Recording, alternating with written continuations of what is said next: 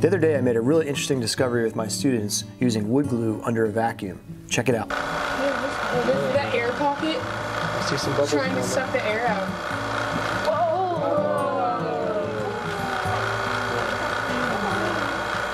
That is cool. So the next obvious question is, what's causing this? I totally didn't expect it to happen that way and have so many bubbles forming, so what was the cause? Before we answer that, let's take a look at what happens under a vacuum and talk about air pressure.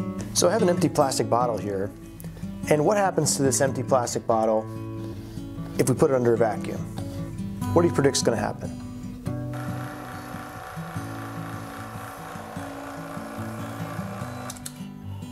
Okay, so if you predicted that it would get crushed or it would expand or something like that, it didn't. Why is that? It's still under a vacuum.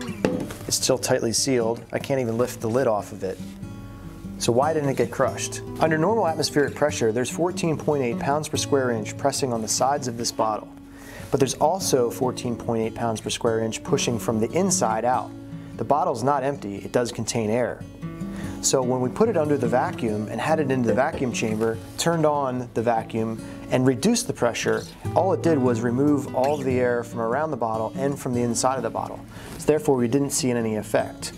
So if we cap it off and trap the 14.8 pounds per square inch of pressure inside of the bottle, let's see what happens then.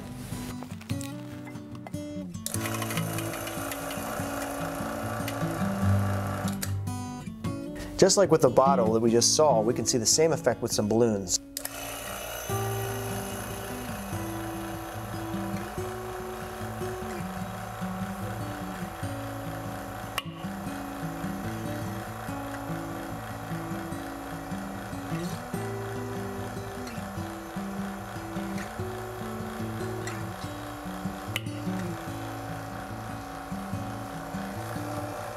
Okay, so as we've seen, if you have air under the vacuum, that 14.8 pounds per square inch wants to expand and go towards the lower pressure that's created outside of it in the vacuum chamber.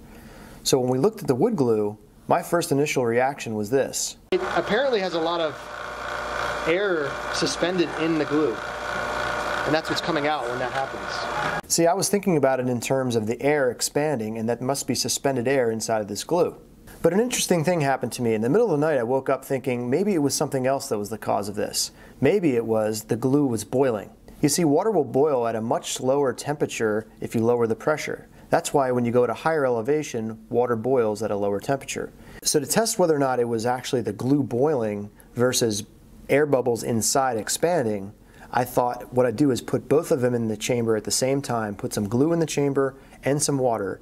I put food coloring in the water so it was a little bit easier to see and show up on camera. So let's try it out. We'll set it up and have glue versus water and see which one boils faster or if they boil at the same time.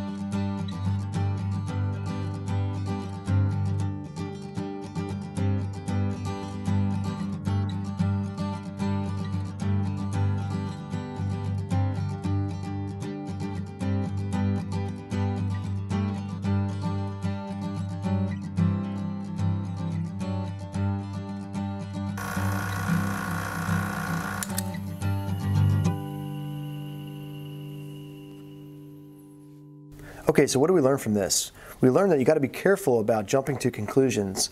The results here seem to show that what's happening is it's actually the boiling of the water that's in the glue that's causing it to bubble up so much. When I checked out the MSDS sheet for this Type-On wood glue, what I found is the boiling point was at 210 degrees.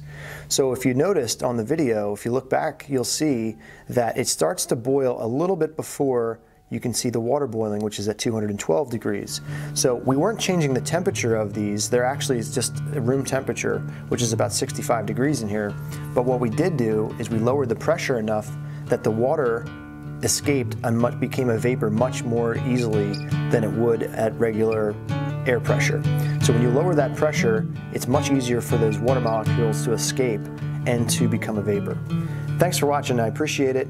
Click thumbs up if you enjoyed this video and if you learned something from it. I'm going to be doing more vacuum chamber experiments, so look for those, and there's going to be a lot more content coming out on the BrainSTEM channel. Until next time, keep asking questions and seeking answers.